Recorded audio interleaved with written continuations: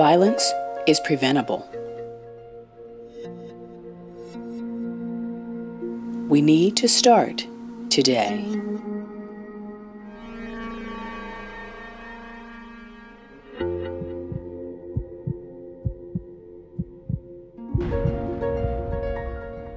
We have a pedestrian struck by two cars coming in, so this is a trauma code. The first one that we saw earlier today was a trauma alert, so that is a potential for life or limb injury. So it's most likely going to have some kind of surgical need, so we have more of a surgery presence, so you see more people.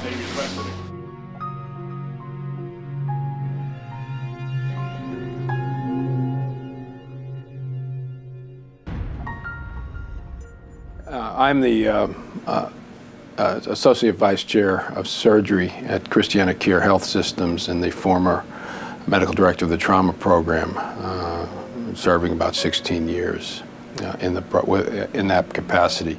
I currently oversee emergency surgical services at Christiana Hospital and am intimately involved in the trauma program, still clinically practice, and on trauma call and see these injuries quite often.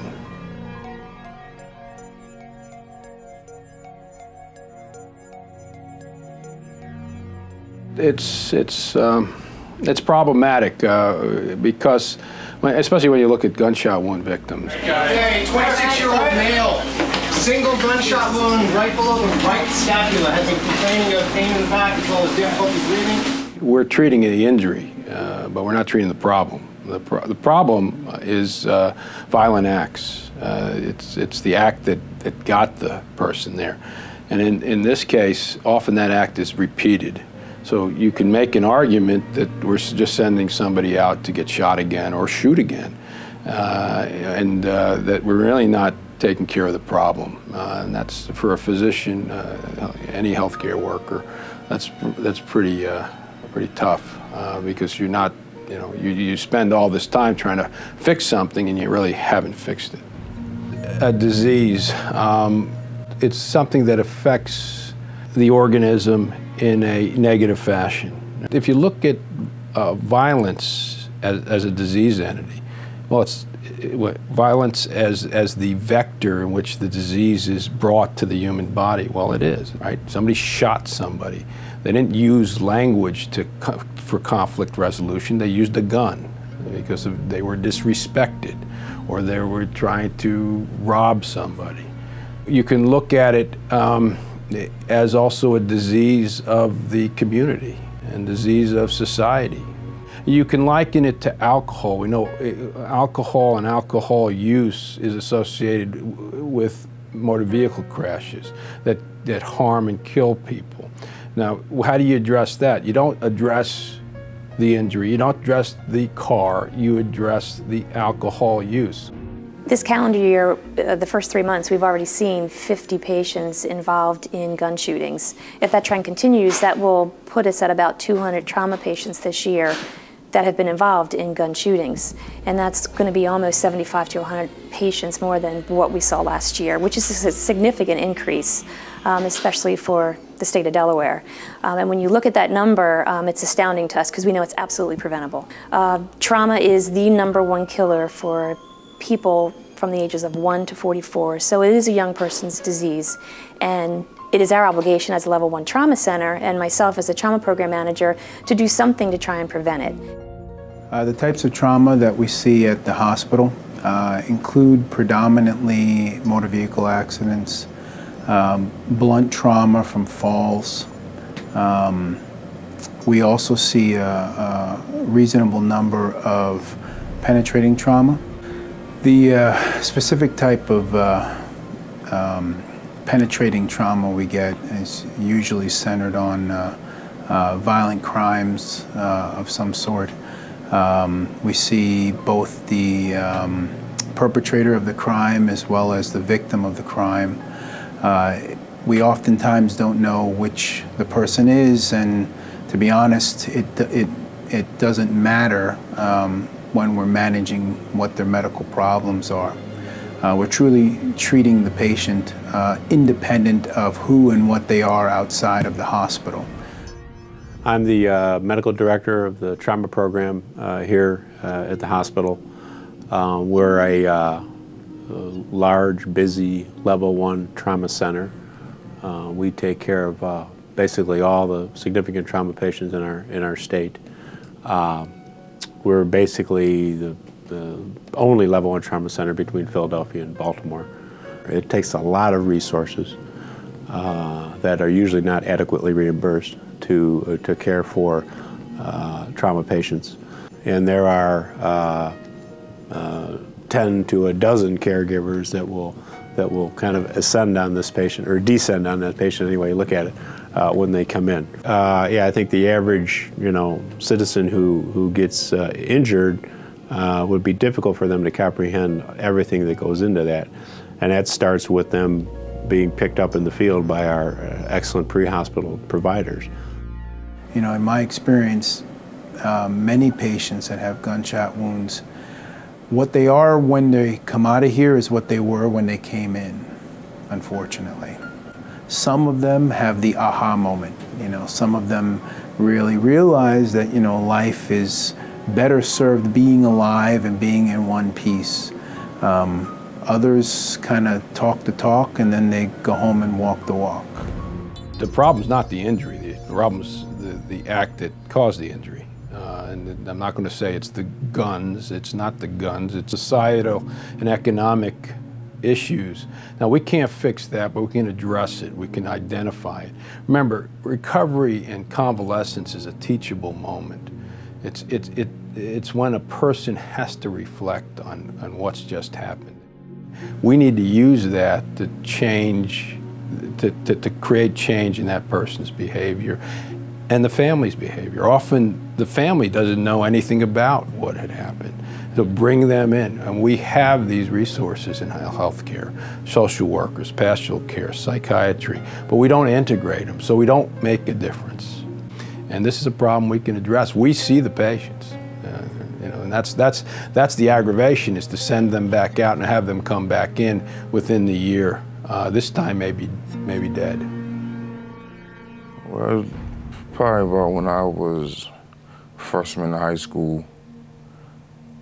Like I did the normal things that normal kids do, play sports, stayed outside, rode bikes, but I seen everybody else with all my older cousins with the cars and the money. I just wanted to know where they got it from, and I was anxious, really. Nobody really influenced me, I just did it myself. By the time I was 17, a little later than most of my friends, I was all the way out there in the streets. Because a lot of my friends started at the age of 12, 13, 14. In all the trauma centers, there's about 400, and in the urban centers, about 250. Have stories like this of the patients. We've had patients that have had, 10, 12 gunshot wounds, and then we patch them up, send them out, and they come in with 15. And we just had one young man over the last 2 years do that. And then we'll send them out again, and we expect next time they'll come in with 30. But at what time, at what point does it become absurd? I really didn't have to go this route, but I went this route because the people I hung around and the stuff they was doing, so I wanted to be down with them. Or what I mean by like the money in the cars, like I didn't think all this would come with it. I just was thinking like, okay, maybe I sell a little bit of drugs and just be on my way. But like I never knew it was really like a territorial thing. Like I never knew that you really had to do certain things for people to give you certain things. Like far as shoot at people or rob people or fight people or whatever the case may be. Injury prevention is really an intervention beyond surgery. It's an intervention of the psychosocial and socioeconomic aspects that cause the problem. And this is when you look at this as a disease, and violence is the cause of this disease, and we have tools to address that violence. Now, how do you address the violence? You address it in the community, obviously, but you can address it at the individual level, the level of the family, the level of the community, the level of the society around it. And that's what we're talking about. We are an intimate, healthcare is an intimate component of that society. I spent over 20 years working in the trauma ICU at Christiana, and during that time I saw the devastating consequences of trauma. Trauma from car crashes, trauma from violence, whether it was gunshots, people being beaten up. The consequences to both the patient as well as to the families. Picked a lot of moms up off the floor while they were crying at the bedside. Had to tell a lot of moms, you know, we don't know if your kid's going to make it through the night. If they do, we don't know if they're going to wake up. And if they do wake up, we don't know what they're going to be like. Are they going to be in a nursing home for the rest of their life, staring at the ceiling? In the past few years, we've seen violence skyrocket in the city of Wilmington. So now we're addressing the violent injuries that we're seeing coming into the hospital. We go into the community, we talk to high schools, we talk to middle school kids, and we discuss all of the consequences of violent-related injuries. Violence is 100% preventable. People make a decision to carry a gun. People make a decision to pull that gun out and shoot somebody. People make a decision not to walk away from a situation. Violence is preventable, and we're trying to get the message out to the community that these head injuries and these spinal cord injuries change your life in the most devastating ways. What we do in managing patients with gunshot wounds when you take them to the operating room is you follow the bullet. And really you just kind of follow where it goes in, where it goes out, or where you think it goes in and goes out, and you fix everything in between. And you hope that that fixes the patient. And sometimes it does, and sometimes it doesn't. If you carry that out into the community, it really matters more, because I can only fix so much. To fix the problem, you have to do that outside of the hospital. You have to prevent it from occurring. So if you follow the bullet into the community, you see the ripple effects that occur. You see the damage that it does to the family members. You see the damage that it does to the wives and the husbands and the children. You see the damage that happens to the innocent bystanders who were just kind of minding their own business and leading a normal life. You see what it does to a community. You see the expectation that this is going to happen again, and despair that comes with that. There's no surprise. You know, you would expect that you walk into a room of a family member, of someone who's had a gunshot wound, and they would be surprised. There would be some type of, you know, disbelief, but there isn't, because it happens every day. Everyone, you know, has someone that they know, a cousin, a friend, a family member that's been affected by or been shot. I definitely think that violence is preventable. I see it all the time here, working in the unit that I work in, and definitely makes me sad to see so many young black men who just are kind of lost. This is the culture that they grew up in. They hear on all the songs about the drugs, about the guns, and it's kind of cool to them. But I think it'd be prevented if at a young age, you have to intercept at a young age. This point of view and this frame of thought is happening when they're 5 and they're 4 and they're 3 and they're learning how to talk. And every time I talk to some of the patients who come in, and if I feel like I can get through to them, I definitely try to impress upon them that you're worth so much more, your life is worth so much more than just being a statistic in a newspaper. And it's something that I try to impress upon them to, you know, think about what you're leaving behind. Think about the imprint that you're putting on in society. Do you want to be looked at as that? Well, the things I experienced when What really got me a little cold-hearted was when